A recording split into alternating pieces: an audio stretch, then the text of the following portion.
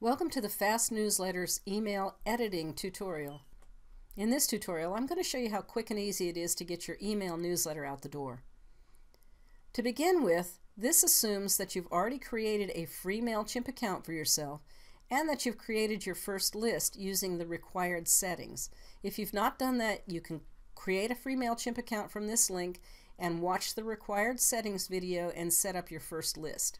Once you've done those two things, you're ready to open the newsletter in your MailChimp account.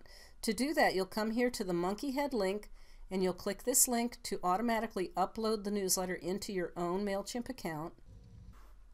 And once it's there, you'll click the edit button to the right of the template and that'll open up the newsletter. On the left side, you'll see the newsletter itself, and on the right side is what we call the edit window. As I mouse over on the left side, you see these gray bars, dark gray bars. Each one of these is a different area that you can edit. If you wanted to change the title, for example, you would click on the pencil icon and you would type over this to change that content. So for right now, all we're going to do is change the must change things. To make a change, we click the pencil icon and that opens up an edit window on the right side of your screen. To change your name, just highlight over your name and type your own name in. And then of course you don't want it highlighted in yellow most likely, so just highlight over that again. Come up here to this A on a dark background, that's your background color. Click it and choose automatic. You don't need to change this merge tag here because it'll automatically pull in from your list settings. When you're finished with the typing that you need to do in here, you'll click Save and Close. Don't click Save and Exit, which will remove you entirely from the newsletter. You just want to save and close to close out that one editing window. You don't need to do anything to the search homes now. That's automatically linked to the URL you put into your list settings. Coming down here now, you need to make two changes. You need to change your name and your photo. Let's start by changing the name since we just saw how to do that. Highlight over it, type, and then highlight again and choose background color automatic. You don't need to change these elements here because they're pulling in from your list settings. To change this placeholder photo, choose replace. If you don't already see your photo on the Content Manager screen, you would upload it here. You can also search it if you have a lot of files in here. I'm going to go ahead and pick something that I've already got here. Let's choose that one and I'll choose insert. That'll put it in the correct location for me, and I'm done. Save and close. Slide down. This box is here for your use. You can use it in many different ways. If you're a real estate agent, you could put a listing in. You could put a coupon for a service. If you have a testimonial, you could put the picture of your client in here and then their testimonial over here on this side. If you're working with a strategic alliance, you could put their information in here and maybe a photo of their business or a coupon. So you click the pencil icon. Let's say that I'm going to put a listing in here. And I don't want it highlighted in red. Remember, I'm seeing over here what it looks like. That'll take a little getting used to. You're making the change on the right and seeing it on the left. So I'm going to come up here to this A on the dark background, choose automatic. That'll take away the highlighting. I'll type in the information I want to type about that listing here. And then let's say that I have a URL to send people to for more information about that. I'll click this button once until I see the little dots highlighted around it.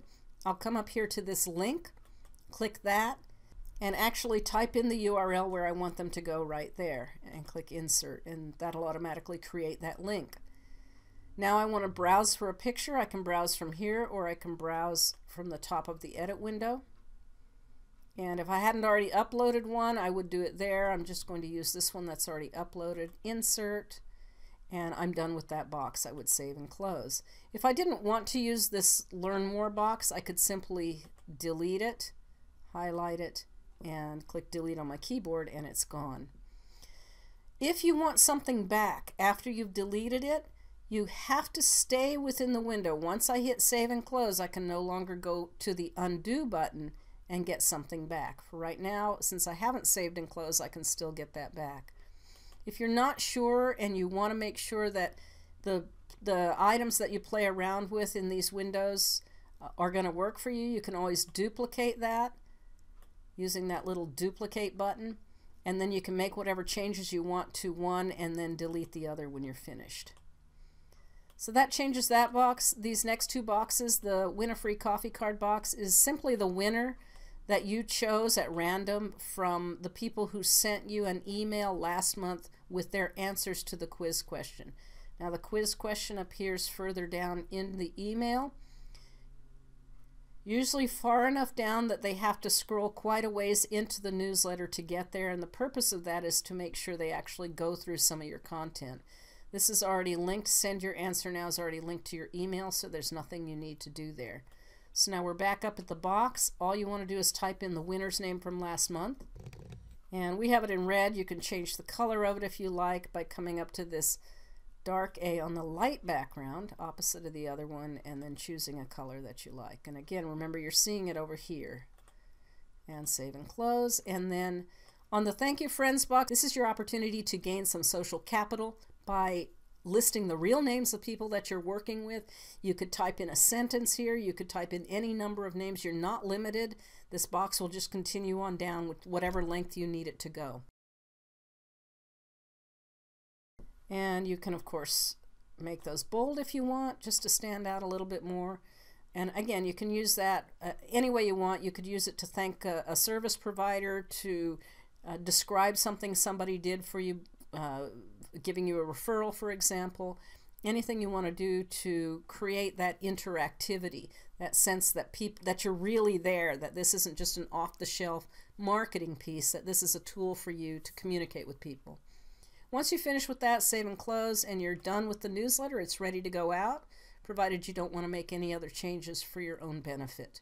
If you come up here to preview and test, and you see send a test email, you can send yourself a test email, but these merge tags will still look exactly like this. They won't have pulled your information in, and they won't do that until you create a live campaign. And the way to create a live campaign from your Templates tab, not your Campaigns tab.